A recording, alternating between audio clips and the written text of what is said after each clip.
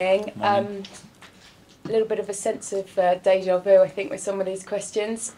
Shall we start with the injuries and Saliba? So more reports that he could be out for the season. You said you'd know more this week. What can you tell us? There's not been real improvements, unfortunately, on him. So we are still waiting. We are still hopeful, but obviously it's another week that is gone by, and Isaac hasn't been able to train with the team. Can you tell us a little bit more about the injury? There was some speculation that it's sort of disc problems and that he might have to miss the rest of the season. I leave that to the doctors to explain if they have to explain. Are you preparing for the rest of the season without him now? Well, at the moment we don't have him. We are preparing for this game without him, and next game obviously probably is going to come too close as well. So we have to go week by week at the moment. And Xhaka, is he okay now? Because he missed the game with sickness. Yeah, granted he's been out. Hopefully he will be able to train today, but I still a doubt. Still a doubt. And anyone else a doubt? Or everyone else okay? No, the rest okay. Okay. Obviously, quite an emotional end to that game on Friday night. When you sort of picked apart the performance and took the emotion out of it, what do you feel was at the heart of some of those errors early on? Human errors. Players, they make a lot of brilliant decisions and they make mistakes. The areas where you made those mistakes probably defined the extent or the consequences to that mistakes, and obviously where we made those mistakes punished us heavily. But looking at the last two games back, taking that apart, we deserve to win both games without a question of a doubt. When you say human errors, we've obviously seen you go most of the season without making those errors. How do you get to the bottom of why they're making them now? We have made some errors, but we have managed to win the games, and then probably those errors get a little bit dissolved. But we have had some of them that we have managed to do that. But yeah, especially certain areas, you have to minimize those as much as possible because the margins then become much smaller. Because from the outside, it's easy for us to say, look, they're under pressure, this is why they're making the mistakes, but what's it from the inside? I don't think it's about that. It's decision-making, sometimes it's execution, sometimes credit to the opponents as well, that they put you in certain positions to force those mistakes. But as I said, I think we've done some in the past as well, that I can remember, especially at home, that it could have cost us something and we managed to win the games.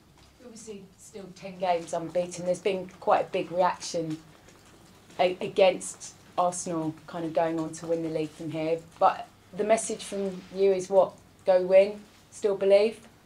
100%. But we knew from the beginning, and that City was the team to beat, probably with Liverpool, because what those teams have done in the last 6-7 years, and they fully deserve that credit and to be at the top.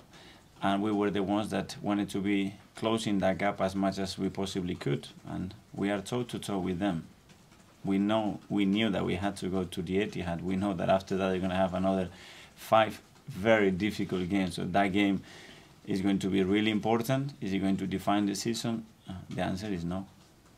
You've been part of title races before. At this stage, how much is about that belief and confidence? How much is about psychology? How much is about mentality? A lot. It plays a huge part. Obviously, the belief is there. When I look how they train, how they reacted after that, the mood in the dressing room, how they defend each other in every moment, we really want it. And we're going to show that again tomorrow night. But then you have to deliver in the right moment, the right performance, and it has to be perfection, because that's what this last level demands, is absolute perfection in every second ball. Just finally for me, obviously you played in cup final before, but as far as you as a coach, biggest game you've had to prepare for? Now, for sure. But if you ask me, it's in the career, probably a final is something then, because it's leave the trophy or go home in tears. But those situations, that they make you a better coach. You know, they make you to understand the team better, and it's just incredible to be in the position that we are in, trying to prepare the game as we always do to win it. And this is what we're going to do. So not quite the biggest, the second biggest game?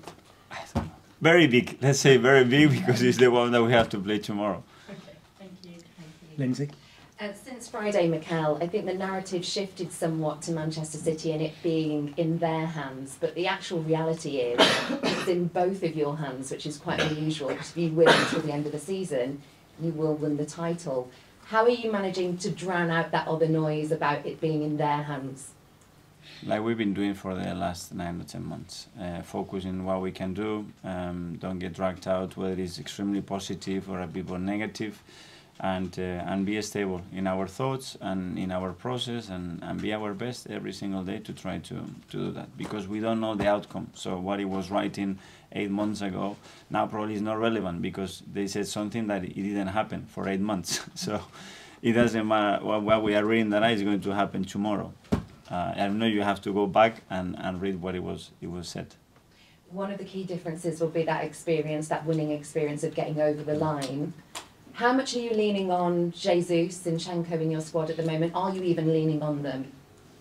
For sure. I think the experience is key when you've been in those moments, to handle those moments, to understand the importance of certain things when you are competing in a football match, the capacity to transmit, like those two players have to the rest of the team, a lot of things that are very, very important. And then the rest. Sometimes it's the best, but some of them, they are young, but they play a lot of games already. And when did you last have a conversation with Pep Guardiola? Exact date? Probably the last time that we played. And has he been in touch this week at all? No. Erling Haaland obviously is going to be the man to stop up front, and with Saliba out, I know you're not going to give too much away, but is that the area that you've been focusing on in training this week, of how you're going to have your centre-back partnership, or whether you're going to change the system? Obviously, we have work in their threats, as well as we have work in their weaknesses, and we know where they are. The issue with a team that City is that it starts with the goalkeeper. And he's a threat when the ball is with him, you know, and you have to control every single one.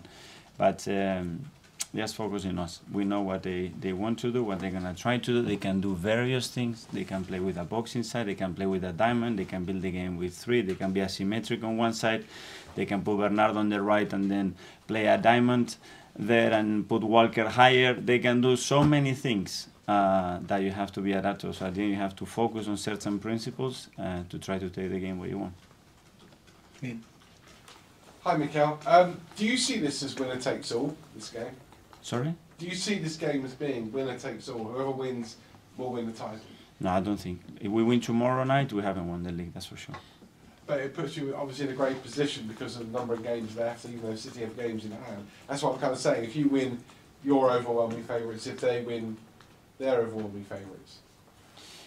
It will shift a little bit, probably the percentage, but 5 games in this league, with the games that we both have to play, very tricky still. Do you think the last few weeks has shown that your team are suffering from nerves? They are very young, and most of them very inexperienced. Has nerves been perhaps the biggest thing? How will they overcome that tomorrow? I think it's more about the situations that in key moments in games they haven't gone our way, and they could have been very different. And I still said, even with those moments, we deserve to win the last 2 games by quite far, and we haven't been able to do that. And that efficiency is key, but as well because in front of goal there were some moments that we should have done much better, and we conceded some sloppy goals. You said you'll be relying a little bit on, or you're encouraging Zinchenko and Jesus to sort of, you know, with their winning experience, maybe within the squad, to talk to them ahead of the game. How are you doing that? How are you involving them maybe a little bit more than you normally would do? In a very natural way, since I think when they come in after 2 weeks, 3 weeks, they said, because they've been where they've been, they said we can win this league. So it's not something that we have started to feel or they have tried to transmit. And I didn't know about that, but they said to me that a few months ago. It's been going on since August. So it's not something that now you rely on them. No, this process has been coming for a long time. You've also said it's not the biggest game of your career in terms of managerial, cup finals are bigger. But do you appreciate that if you were to go on and win the title, it would be something exceptional where you were at the beginning of the season? Yeah, but the biggest game is the next one, and the biggest game in my career was the game that we play against Southampton. Because if we would have won that game, we would have been in a much better position. And you have to live the day. And after City, the biggest one for sure. You asked me that question because if we win the next one, then yeah, it will be that. And if not, it will be Wolves. The last one is the best one. Yeah. So that is going to change every single week. And last one from me, as you all know, City, when they get on a roll, very hard to stop. And they seem to be on that roll right now where they just win game after game after game. In a sense, you'd have preferred this game maybe 2 or 3 months ago. We cannot change that. But they've been in this incredible form, and look where we are in the table still. So that means that we've been as well in an incredible form. That's where we are. Good luck tomorrow. Thank you. Mark? Hi, Mikel. A lot of the narrative around this game is how difficult it's going to be for you and your players, how hard a task it is going to Man City. But when you want to win the league, when you want to be at the top, it's a night to actually thrive and enjoy for you and your players, isn't it? Yeah, it's going to be a tough night and challenge, yes, but the opportunity is incredible for us. And we knew from the beginning, you want to win a Premier League, you have to go to Spurs and you have to beat them. You have to go to Chelsea and you have to beat them. You have to go away from them and you have to beat them. And this is what we've been doing. That's why we are here. And now we have to go to City and you have to beat them. You want to be champion, you have to win those matches. It's as simple as that. You're talking about only focusing on yourselves and not how Man City will set up. Is that a shift we've seen in recent years? Because when you first came in, you had to change the way you approach these big games, but now you can actually play the way you want to play. No. I said that we have to focus a lot in us. We need to understand what they can do, and we have to be prepared for those changes, which is a lot, because they can do it in the beginning, they can do it after 20 minutes, at half-time, in the last 20 minutes, and you have to be really prepared for that. But this cannot absorb your energy to be constantly adapting to what it is. And we have to focus, because we have a lot of strengths, in our strengths as well, how we can cause them problems. The first time Man City won the Premier League was 11 years ago. And that April, they had a very big game where they lost to Arsenal. And a certain Mikel Arteta got the goal. I just wondered if you remembered much about that night. Yes, because I didn't used to score a lot of goals, so I have a good memory with that. James? Mikel, you mentioned a few questions back about half a dozen things that City could do on Wednesday night. Do you feel like you know what they're going to do from the outset, at least? The answer is no, because I don't know the lineup. So, and once they have the lineup, we would have a more rough idea, but depends who he plays. They can do something different, like we can. And you mentioned the individual errors maybe changing the course of games recently. Uh, Is there any... We've done them. We're not going to do them no more. I was going to say, is there any sense that might have started in that game against City, and do you feel like that was another game where the result didn't maybe the one at the Emirates? The margins, you cannot give anything away, that's for sure. And against big teams, they punish you straight away. And that game, for many periods, we did really, really well, and we deserve much better. But again, we had 1 or 2 moments that we give them, and in that moment, the game was over. Just a couple more on the light. James? Mikel, you've developed a team with such a clear style, clear identity. Can you go to City and win sort of on your own terms, or do you have to modify your approach because of how good they are? That's what we do every game. You know, in certain areas. Are you talking in ball possession? Are you talking out of possession? In transition moments? Are we talking on restart? Are we talking on set pieces? Are we talking on the emotional state? You have to shift it all the time. Every opponent demands and questions you different things and gives you different opportunities, and this is no difference with that team. It's just obviously that the quality of the opponent is as good as it gets anywhere in the world, that's for sure. Obviously a lot of focus on Erling Haaland. When you analyse City, how has he changed them this season? Well, when you look at the numbers, there's no comparison with anybody else, but this as well, he's able to produce that because the setup is done in the right way for him, the players that he got around him, the way he's coached, obviously the qualities that he has. So it's a lot of things that have to be in their way, and they have, even with him, a capacity to play in different ways, because when they play really far from your goal, they have the capacity to exploit open spaces, and when they are attacking low blocks, now they have a different threat because they are a very physical team right now. Because of how clinical he is, it's the bigger challenge to stop the supply to him, because by the time he's got the ball, the problem's sort of there, if you like. the problems are gone.